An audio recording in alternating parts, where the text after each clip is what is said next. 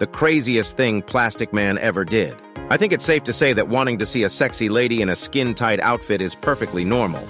But wanting to be that skin-tight outfit is a bit too far, and the Plastic Man did the same thing. The Plastic Man transformed into a dress and was worn by Big Barda, who was unable to distinguish it was him until made aware that no one knew where the dress came from. What's even more creepy is that his face and hands aren't visible from the outside, which means that they're in the interior of the dress.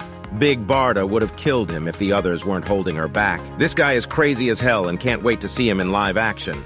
Also, subscribe for more.